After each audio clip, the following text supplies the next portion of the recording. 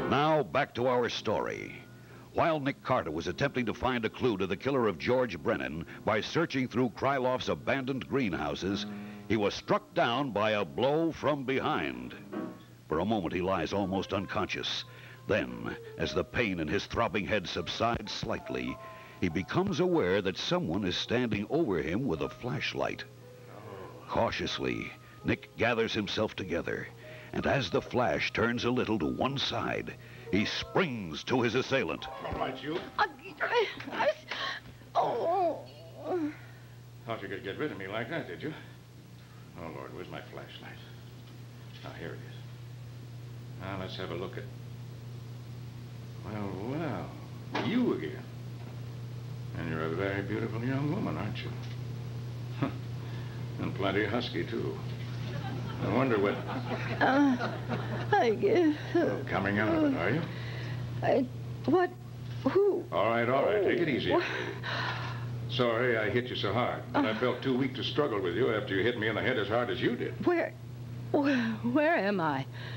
Wouldn't have any idea, would you?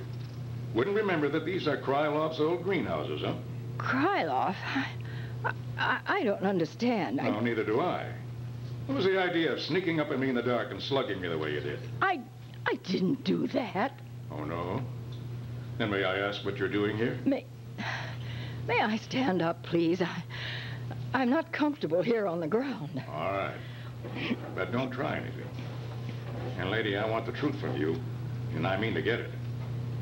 I'm very curious to know what you were doing at Miller's house earlier this evening. And why did you follow me out here? I didn't follow you. I was walking by here on my way home, and I saw a man run out from here and get into a car parked by the curb. Then he drove away like a crazy man. It made me curious, so I came into the lot here to see what he was doing. I found you lying on the ground. I was looking around when you suddenly jumped at me and... Oh, my jaw. I'm afraid you'll have to tell a better story than that if you want me to believe it. But it's the truth. Why won't you believe me? Listen, lady, I was walking along, minding my own business a few minutes ago, when somebody slipped up behind me and hit me a crack on the back of the head. When I came to, you were standing over me. And you're certainly strong enough to have done it. But I didn't. It must have been the man I saw running away. Oh, yes, to be sure. You said that before, didn't you? Pardon me for forgetting. What's your name? Anna. Anna Swenson. Anna Swenson.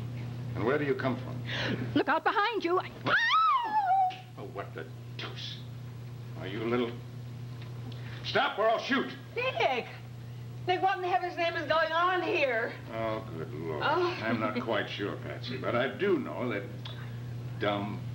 I just fell for the oldest trick in the Crook's library. When I turned to see who was behind me, she pushed me over, knocked my flash out of my hand, and got away. Who got away? That woman. What woman? I don't know whether she was the one who knocked me out or not, but she's certainly mixed up in this somewhere. She didn't appear on the scene just by accident. Well, just who was she, Nick? Said her name was Anna Swenson. Probably isn't.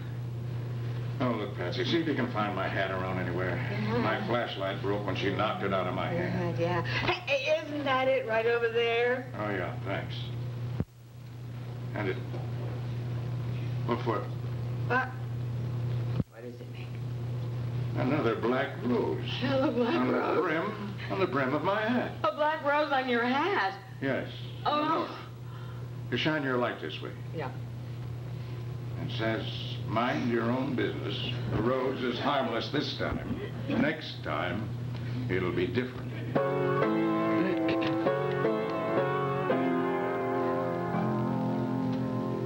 Well, I'm glad that Riley showed enough not to try to arrest you for the murder, Marjorie. Did he treat you like a lady? Oh, he was very nice to me. As soon as I mentioned your name, he... Oh, so that's the answer. Did Riley learn anything new? No, I don't think so. I told him what I knew, and then Mr. Miller told him about Kryloff. Miller? Mm-hmm. Was he there?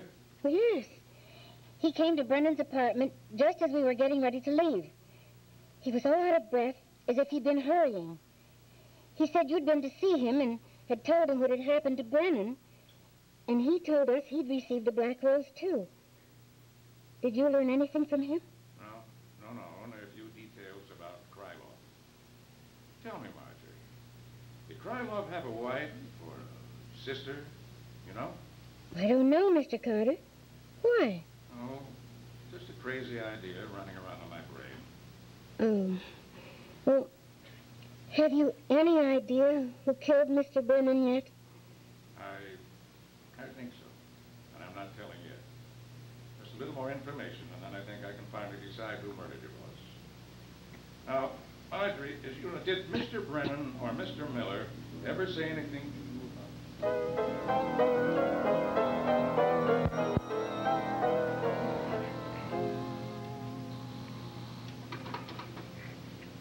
Oh, it's you again, Mr. Carter. Yes, Mr. Miller. I just dropped by to ask you to answer another question or two. I've got an idea about this Black Rose business, and I think that maybe you can help me. Of course, of course. Come in, both of you, both of you. Thank you. Oh, Mr. Miller, you can put down that pistol before it hurts somebody. I'm not going to attack you, and neither is Miss Bowen. No, of course not, but it's just that I feel rather nervous. Perhaps Krylov might try to force his way in here when he finds his poison rose didn't kill me, so I've just been sitting here in the dark with my gun. Mr. Miller, do you know whether Krylov had a sister or a wife? Well, he may have had a sister in Chicago. He wasn't married, I'm sure. Why? Well, when I was in the old greenhouses a little while ago, I ran into a rather solidly built female under rather peculiar circumstances. I believe she was Russian, had a very slight accent. She got away from me, but before she left, she told me that her name was Anna Swenson. Anna Swenson? Did you say Anna Swenson? Yes, that's the name she gave me. But that's my... That's right. Yes, she's your housekeeper. Maybe she's got a gun. Yeah, so I see. Yes, I have a gun, and I know how to use it. But Anna, what in... Who in... You talk when I say so. Your name is not really Anna Swenson, is it? No, you are right. You have guessed correctly. It was hardly a guess. There'd be no other possible answer. You must be Krylov's sister. Merciful heavens, you... Yes, his sister. My name is Nanya Krylov. And stop waving that pistol around like that. Drop it on the floor. Oh, all right. That's better. You here in my house all the time, waiting and watching and spying on me, plotting our deaths with him. Krylov didn't plot anybody's death with her, Mr. Miller. Krylov hasn't been near his greenhouses since he left it 2 years ago. I found where a black rose plant had been dug up. But whoever dug it up found it by accident and thought up the scheme because he found the rose. If Krylov had been out there, the ground would have been cultivated at least around the black rose bush, which he'd experimented with for so long a time. But the ground where it was dug up was like a rock. You are right. Ivan, my brother, is dead. He committed suicide. But those two who foreclosed on his greenhouses are responsible for his death. Brennan and Miller killed Ivan just as surely as if they had pulled the trigger on the gun with which he ended his life. It was after that I came here and became Mr. Miller's housekeeper. I wanted revenge for my brother's death.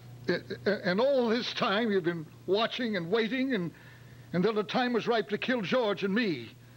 Well, you killed George, but you haven't killed me, and you're not... Don't try to pick up your gun, Mr. Miller, or I shall kill you right now with the greatest pleasure. Oh, all right. Anna, or rather Nanya, you said it was not you who hit me when I was searching the greenhouses tonight. Can you prove it? I don't know. How could I prove it? As I fell, almost unconscious from that blow on my head, I reached out to get hold of something, and my hand grasped an ankle. I tried to hold on to it, but my assailant hit me again, and I had to let go. But in the struggle, my ring scratched that.